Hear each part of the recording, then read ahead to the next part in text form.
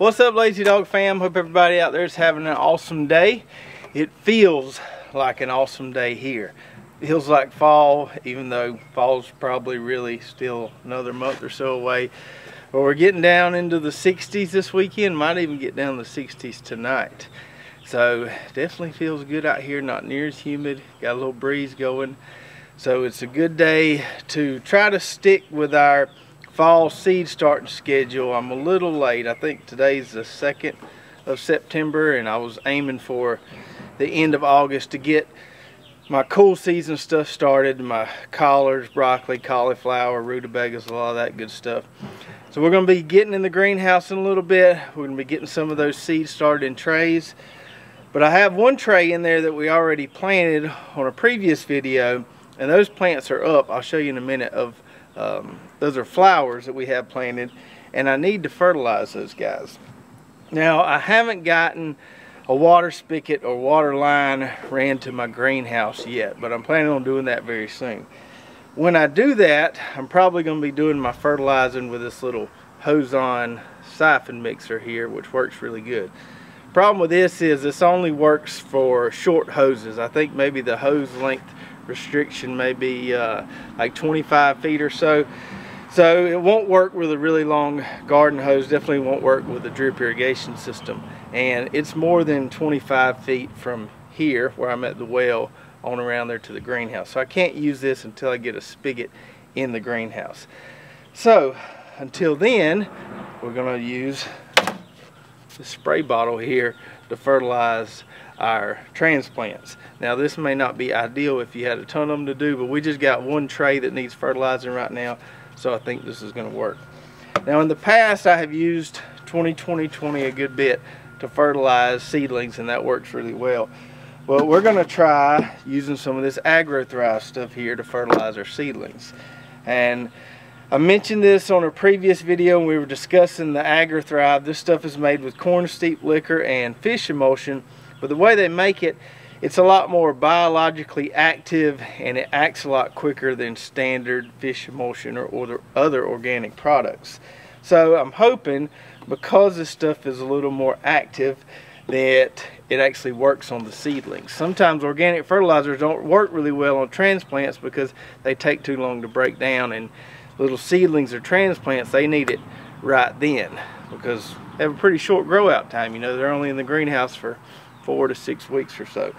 So we're going to try this and see how this works on our seedlings. The guy at AgroThrive said they have a lot of commercial guys over there in California using this on transplants and seedlings, that it works really well and that it helps the transplant not have hardly any transplant shock when you put it in the ground. So we shall see or not whether that works for us. So I got this little spray bottle here, if I can hold on to it. And let me shake this up a little bit first. With this stuff, we don't have to worry about burning the plants as much as we would some 20-20-20. 20-20-20 on seedlings, you got to be pretty careful there. You get it too hot, you can burn them and lose a whole tray. So I'm just going to go with, I don't know, a tablespoon or two here. We're going to put it in this little sprayer and then add water to it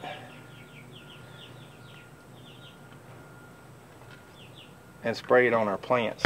Now this stuff will work better as a drench when you're chasing it with a good bit of water as opposed to just spraying it on. But what we'll do is we'll spray it, and then as we water the tray, it should get drenched into the soil there where it needs to be to really feed these transplants.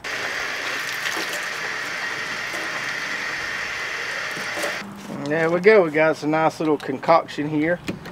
And I should mention, the reason we have to fertilize seedlings is because the seed starting mix we use is sterile. So we want to use a sterile seed starting mix, one that doesn't have any weed seeds in it, one that doesn't have any bacteria or fungi or diseases in it. We want it to be sterile so those transplants will be healthy and we're not transferring anything from the greenhouse to our garden. But because it's sterile, it doesn't really have any nutrients, so we got to add some nutrients to it, and hopefully this is going to work. Let's go to the greenhouse and see what's going on in there. All right, so in here we have this planted so far. Now these speckled swan gourds, I must have got some bad seed, because I've waited and waited on these guys. I did have one pop up there after about 2 weeks, but just some dud seeds, I guess. We're gonna try again with a different kind of gourd. I bought some more gourd seeds, so we'll try again there. Maybe gourd seeds are tough to germinate. I've never started them in the greenhouse like this, but that is a scratch, so we'll dump those. Might save that one little plant there, stick it somewhere. Here's our flower seeds. We got pretty good germination on these guys. So we got our giant marigolds here on the end. Those come up pretty well. Those were the fastest to germinate. Calendula came up okay. I don't always get the greatest germination with calendula, but decent enough. I'll have enough plants there for what we're going to do. The centaurea, the bachelor button, it's coming up. The snapdragon, I was worried about it. It was the last to come up. And those seeds were tiny, and the seedlings are tiny as you can see there, but we are starting to get some germination there. So some of these will be coming out of the tray sooner than others. We'll plant directly out of this tray, but it looks like those marigolds will be ready to go a lot sooner than some of the rest of these here. Here we've got the trays laid out. This is what we're going to try to plant today. 5 trays worth. Over here on the other side, here's our popcorn that's been drying.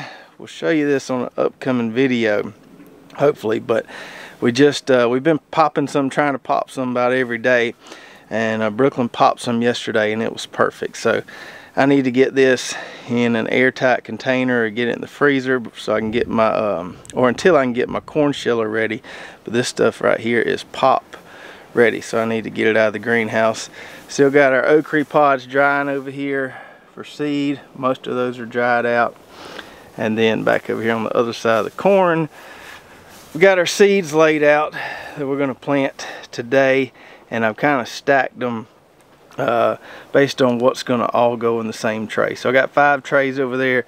I've got 5 stacks of seed right here, so should work out. We'll see. So before we plant more seeds, let's go ahead and fertilize these guys. And I don't know, maybe I can get this to actually spray instead of just squirting like that. I don't know. Maybe I just have to do it like this. This is not the most ideal way to do it, but I think it'll work. I thought this thing would spray. I don't really know how to adjust it. Anyway, we'll get enough on there, and then we'll chase it with some water, get it incorporated into the soil there. Leave that there. I might need that later. And we'll chase it down with a little water here and make sure that any of that fertilizer residue is sitting on those leaves so it doesn't burn them, and also get that fertilizer down there in the soil a little bit. That should be good enough. And now we got that fertilized, it's time to start some more stuff. Now when I'm starting multiple trays like this, because I can tend to make a mess in here, what I like to do is just line them up tight side by side, and it makes it easier. I can fill them all at one time instead of filling one individually. I can just put a lot of seed starting mix up here, kind of massage it all into trays at one time, and not make this much of a mess. So let's get at it. The devil can knock all he wants without answering. I'll tell him to get in line. We're busy dreaming. We're busy dreaming. It's all we know. We're busy dreaming. It's all we know. We're busy dreaming. It's all we know. We're busy dreaming. We're busy dreaming. All right, we got our trays filled. We got them nice and watered down here. This seed starting mix is super dry. It's dry anyways. It's especially dry when it's been sitting in this greenhouse.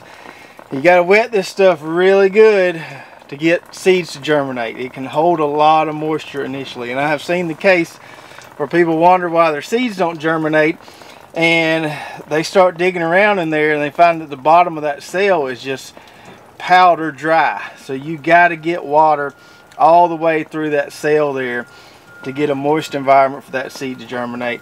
Also, if you're once your seeds do germinate, when you water, you got to make sure you water till water runs through the bottom of these, so you're getting water down to the bottom of that cell, getting water to those plant roots. Otherwise your seedlings might die. So it takes a good bit of water initially, but they do hold water pretty good once you get everything wet. The perlite in there kind of helps out with that. So we got our 5 trays here. Let's start planting. Okay, so tray number 1 is going to get pak choi and some mustard, a variety called Savannah mustard that I really like. I've grown a lot before.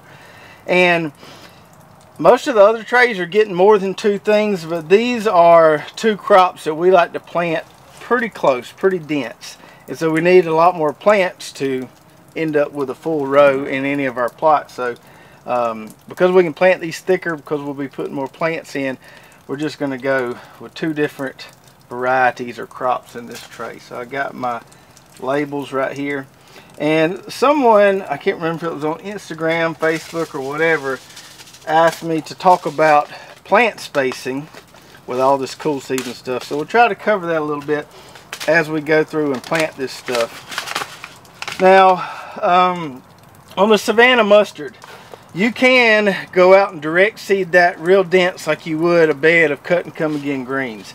This seed right here, no matter where you get it from, I got this from Harris Seeds, it's pretty pricey.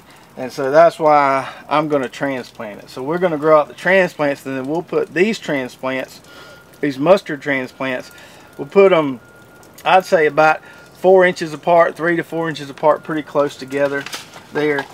And I know it's unusual to transplant mustard. Most people always direct seed mustard because it comes up so well, but with these seeds, they're a little more pricey. We want to be careful with them, and so we're going to transplant. So this Savannah mustard here, we can get multiple cuttings off this. As long as we don't cut it back too far, we can cut it and it'll grow back. And from my experiences, this is the fastest growing green there is out there. This stuff grows so fast, you'll have food to eat. And if you direct seed it in 20 days sometimes, definitely in 30 days. It is so fast to grow. I got a decent amount of seed here. I went with the somewhat of a bulk discount there. And we can succession plant these. We can, you know, if some of them do bolt or start looking scraggly, we can plant another round. I just wanted to have plenty of these seeds around because we'll likely try to keep this stuff in the garden, you know, from now on through early spring maybe. It's just really good stuff to eat. And then on the pak choi here, we're doing a variety called Joy Choi, which I have grown before. It does really well. Now you can plant pak choi real dense and do like a cut and come again with it, or you can grow it out in full-size heads, and that's usually what we do. But you can usually fit this stuff a little tighter in the row than you can something like lettuce or collards or broccoli. I'd say you can pack it in there with about a 6 to 8 inch spacing, kind of grow some, you know, baby to full-size heads of it. This stuff right here is really tender. It's fast to grow as well, and if you've never grown pak choi, man, it's really good stuff. It cooks up in no time because it's so tender. You just kind of cut the base off of it, rinse it off a little bit, throw it in a big stir-fry pot, and you've got a meal real quick. Now we're just going to top our seeds with the perlite here. Not too much. We still want to be able to see those kind of divisions between the cells there, just in case we need to do any thinning. If we accidentally drop more than one seed, if we do need to thin them out, we can tell where the boundaries of the cells are, so it makes our thinning a lot easier. There we go. And I'll water all these in at one time when we're done here. So one tray out of the way, 4 more to go. And for tray number 2 here, we're going in with some rutabaga and then our standard cabbages.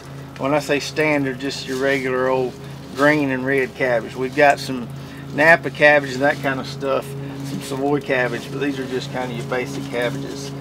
So we're going to do the rutabagas on one half of the tray, and then we'll do the cabbages on the other half of the tray here. So for the rutabagas, we've got kind of a standard old school variety, and then we've got a hybrid variety I've never tried before. The kind of standard variety is the American purple top. I've also grown a variety in the past called Laurentian. They did pretty good. So we're going to compare this American Purple Top to this other hybrid we've got here and see how they compare. Now, rutabagas is really fun thing to grow. You don't have to transplant them. I like to transplant them because they get more consistent root size. I also like to crop some of the leaves as they grow. That seems to devote more energy into the root there, and we make a bigger rutabaga, and those greens are really tasty, so we eat those as well while we're waiting on the rutabaga roots to get big. And the hybrid rutabaga variety we've got here is called Eleanor. Maybe the H is silent, I don't know, but we're going to give it a try, see how it does. Never grown this one before, but I always like comparing open pollinated or heirloom varieties versus the hybrids. Really see the difference in them. Sometimes you can see some big differences, sometimes you can't. You know, I noticed that with the that Costata Romanesca squash that we grew as a succession planting, kind of late spring, early summer, that the hybrid Costata Romanesca really blew the doors off the open pollinated version. You don't always see that, but sometimes you do. And if it's not something where you're really worried about saving the seeds, I always say go with the hybrid for the extra production if you're not trying to save the seeds. And then on the standard cabbage here, we've got a red variety called Ruby Perfection, which I haven't grown before. And then we've got a green variety called Capture that I haven't grown before, but I've heard good things about it. So I'm really excited about the Capture, trying that. Up to this date, my favorite green variety of cabbage, or the best one that's done well for me, is one called Cheers. It's a really, really good variety. But I've just kind of been testing out a bunch of different ones lately to see if I could find one that does as good as Cheers. Haven't had any luck yet, but I just like trying all these varieties and comparing them, seeing what works well. That way we can share it with you guys, and you can grow some of these that do well for us. Now, I mentioned on the mustard and the pak choi that we're going to put those pretty dense along the road. For the cabbage, the rutabagas, and the majority of the other stuff we're planting today, I'm going with a 1 foot spacing. So we'll just lay out our drip tape, bury our drip tape there. The emitters are 1 foot apart there. We'll just put a transplant on top of every emitter. Especially with the cabbage, some people say they plant cabbage on 18-inch spacing, and some of the heads that get real big, you probably need that. But I've always done fine with 1 foot spacing on cabbage. For the rutabagas, you can pack those in there a little tighter. I'd say you could go 8 inches if you wanted to, but just to be safe, because we want the greens to get nice and big, we're going to go with the 12-inch spacing tool on the rutabagas. Now, I have planted the rutabagas on double rows before and did okay, but we're not selling rutabagas anymore, so I don't really need that maximal production, so I'll probably just do those on single rows, but I'll do those on 12-inch spacing just like the cabbage. And on our third tray here, we're going kale and collards, our home run producers of the fall/winter garden. So we want to make sure we got plenty of those. Everybody loves those. They're great to share. And when it comes Thanksgiving or holiday time, everybody wants to know if we got any collards they can have. So we want to have plenty of kale and collards to share. So on the kale, I always like to grow a lacinato type, or like the dinosaur kale, and then always one that has kind of the frilly leaves on it.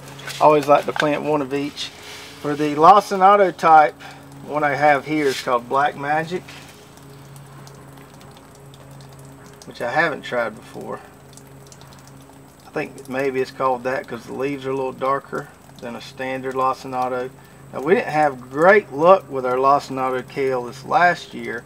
It bolted just like our collards did in early spring. It struck off like 80 degrees, unusually late winter, early spring, and all of it bolted except for that Blue Ridge kale that we have out there now. But hopefully that won't happen this year, and we can keep most of our collards and kale in the garden for a longer time. For the frilly kale this year, I'm growing one called Darkabor, and I've always wanted to try it, but Johnny seems like they're always out of it. So I did find some from Harris Seeds. The seeds are treated, but that'll be alright, because I really wanted to try this variety and compare it to some of the other kind of frilly kale varieties I've grown in the past. I'm sure there's a more technical name than frilly, but that's just terminology I use. And then the third kale, a new one we're adding to the rotation this year, is called Vieira. Maybe that's how you pronounce it. But it's a Portuguese kale. I've never grown Portuguese kale. The pictures, it looks a lot like collards. They say it kind of tastes like collards. We're going to try the Portuguese kale, see how it does for us. The pictures, like I said, look really, really tasty. We'll just have to see how it does. But I think it's going to be fun to try either way. And then on the collards here, we've got Flash and Champion, neither of which I have grown before. My favorite variety of collards that I've ever grown was a variety called Tiger, and it was discontinued by the breeder for a variety called Top Bunch 2.0. And Top Bunch 2.0 does all right, but it's nothing like Tiger was, in my opinion. The Tiger just holds better, had a better bolting tolerance to it, just produced better. The Top Bunch 2.0 is a decent variety, but I guess I just had really high expectations for it because they replaced such a good variety with it, and I was let down a little bit. So we're going to try these Flash and Champion collards here and see if we can't find something that's a little more close to that Tiger variety we like so much. Okay, tray number 3 is done. Now for tray number 4 or 5. So tray number 4 here is getting broccoli and let's see what else. Brussels sprouts. So we'll get our tags in here. Now, when I'm mixing stuff like this and not doing a whole flat of just one thing, if I'm mixing crops in a tray, I try to at least plant things that are going to grow at relatively the same rate. Just like the pak choi and the mustard, they both grow really fast, so I put those together. The broccoli and the Brussels sprouts transplants, cabbage, things like that will grow the same together or grow at a pretty similar rate. Same thing with the kale and collards. The last thing you want to do is put something in here that's going to grow up and kind of outcompete everything else. Lettuce usually grows really fast. Lettuce transplants do. So that when I do lettuce transplants, I just put lettuce in there because they'll get big and they'll smother out some of the slower germinating stuff. So consider that if you're mixing a bunch of stuff in a tray. If you have no other choice, if you only have one tray to work with, you might consider skipping over a cell to give something room, or just plant similar crops in the same tray so that nothing shades anything out until the transplants are ready to go in the ground. Now on the broccoli here, we've got my favorite variety, the one that does the best for us down here in the south, and that's Green Magic. Does really well. It can be planted early because it can take some of the heat early on. Just really like this variety. Even some of the commercial guys around here grow this variety. And I'm growing more broccoli than we need to grow here because I've got some friends and family that have requested some extra transplants. So we're going to grow out a few extra so we can share the love of the new greenhouse here. Another broccoli variety I've got here is called Jacaranda, and this is supposed to be a purple broccoli, which don't know that I've ever seen a purple broccoli. But we're going to give it a go, see how it does. And then the old dreaded Brussels sprouts. Man, they're so good to eat, but they are so hard to grow for me. We'll get them by a good crop of them about once every 2 or 3 years. It's always worth a try. Because it's like one of those things you can't let it whoop you. You got to keep trying at it, and when you do succeed, it is definitely worth it. I've tried all kind of different tactics. May try some different tactics this year that I haven't tried before. We're just going to keep trying away at it till we get it just right. A lot of it has to do with weather. Sometimes it doesn't get cold enough down here for these things to really do well. And I see on Facebook these pictures of these huge Brussels sprout fields where they're just stalks 3-4 foot tall and stuff, and I am completely jealous, but not a whole lot I can do about it. And as far as the plant spacing on the broccoli and the Brussels sprouts go, same thing with the cabbage. 1 foot apart. We'll put 1 transplant on each emitter, and that usually works out pretty good. I have tried doing double rows of broccoli before, and it didn't work well at all. There's just not enough room there. Most of the time our broccoli plants get pretty dang big, so I haven't had good luck with double rows on there. We stick to single rows, plants 12 inches apart. And the last tray here is getting cauliflower and some of the more specialty cabbage, the Savoy cabbage, and also the Chinese or the Napa cabbage. Looking forward to making some more kimchi when those get ready. So we're going to get our tabs in here so we can remember what we planted. So on the cauliflower, we're planting a variety called Amazing, which is a white cauliflower. I've grown it before. It does pretty well. So trying that one again. Usually I grow some purple cauliflower, but I didn't get any seeds for that yet this year. Sometimes it does really well, sometimes it does. It's kind of hit or miss, so I decided to go with this Amazing variety, which I know does well. And then we've also got something here that I don't know anything about, which is a Romanesco type cauliflower. We'll just see how that goes. I saw it when I was looking for seeds online and said, hey, we'll give that a try. And on the specialty cabbage, for the Chinese cabbage, we're going with a variety called Suzuko. Never tried it before. And then on the Savoy cabbage, going with a variety called Savoy Perfection. I haven't grown that one before either. I've grown Savoy King, and that one's a pretty good Savoy cabbage. I never tried Savoy Perfection, so we're going to see just how perfect it is. Alright, that's tray 5 of 5 done. Now anytime we're doing seed start, somebody always asks, why are we putting this white stuff, or what is this white stuff? So we top all our seeds with perlite as opposed to more seed starting mix. Reasons we do it, it helps with aeration. Seems like we get pretty good germination, faster germination. The seeds don't get waterlogged. They stay in a nice moist environment but not too wet with the perlite covering them. Also helps us from getting the kind of an algal crust build up on top of the soil when we do start fertilizing them a little bit. Some people say it helps with fungus gnats. And we got plenty of gnats down here, but I don't know that I've ever seen any fungus gnats. Maybe you can't see them, I don't know. But I've also heard that's a benefit of using the perlite. Some people swear by using vermiculite to top as opposed to perlite. We like the perlite, so that's the reason we top with this stuff. You can get a big bag of this stuff for cheap on Amazon, last you a long time. And that might not look like much now, folks, but that's a lot of groceries that's going to come out of these 5 trays right here. And we still got plenty of room in the greenhouse to play with, especially when we get our popcorn out of the way. Let me get these watered in, and we'll go from there.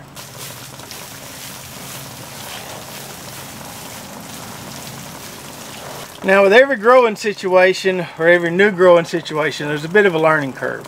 So you can have the exact same greenhouse in the exact same county with the exact same, weather conditions, and the amount you need to water stuff can be different.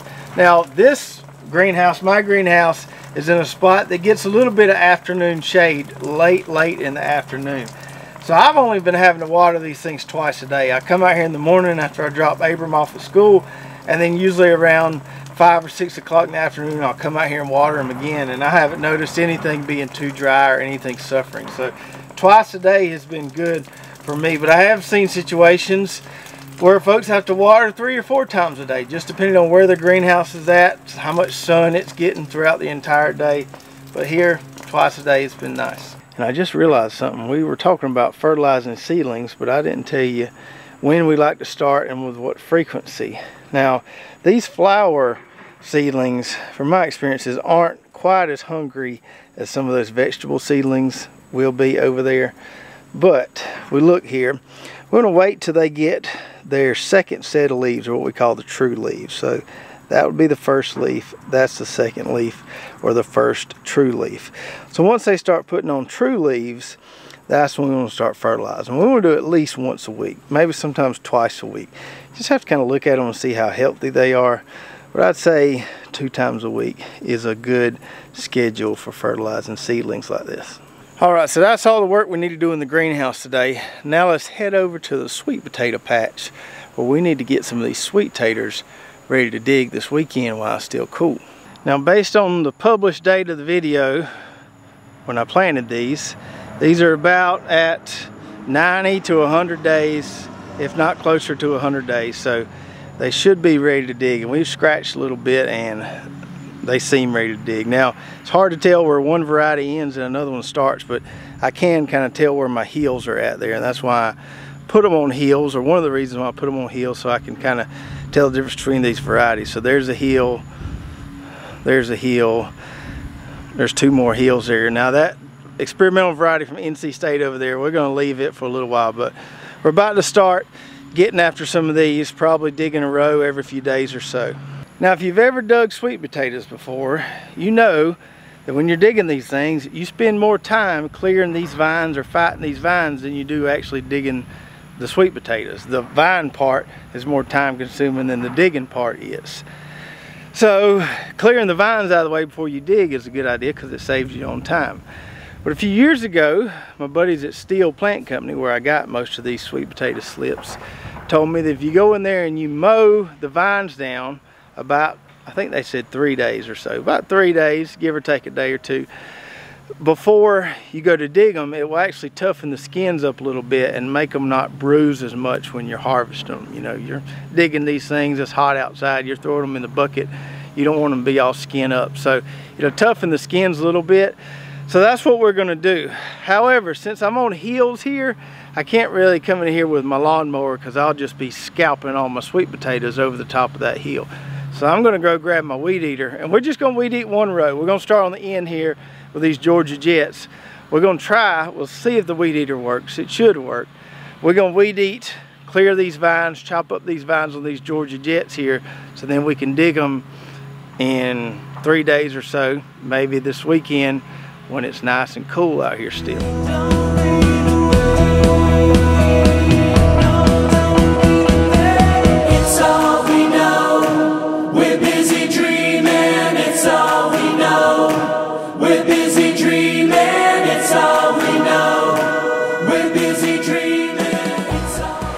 Well, that actually worked pretty good. It started raining on me, so I had to get the camera out of there. I was going to show you guys a close-up. It didn't get it as close as if I would have mowed it, but close enough to get all those vines out of the way and dig those guys in a few days. A weed eater worked like a charm. I would say that didn't take about 3 minutes. Knock that out real quick like, so I like that technique. By the time I would have went and got the lawnmower, I was already done with the weed eater, so good call there. So I'm sure you can hear the rain coming down now. Hope you guys enjoyed this video. Thanks for joining me in the greenhouse, getting those sweet potatoes ready. If you did enjoy this video, make sure to subscribe, ring the bell, like, and share, and we'll see you next time right here at Lazy Dog Farm. Oh, farewell, by the beauty of your life.